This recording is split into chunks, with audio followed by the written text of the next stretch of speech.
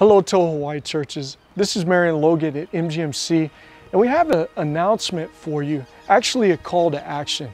This is an opportunity for us as churches to come together to be a blessing in our community.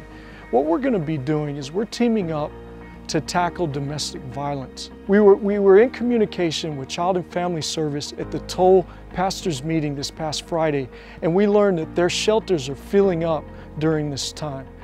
And so what they're asking us to do is to come together to provide gift baskets, to provide supplies to mothers and their children that may need to be in shelter at this time.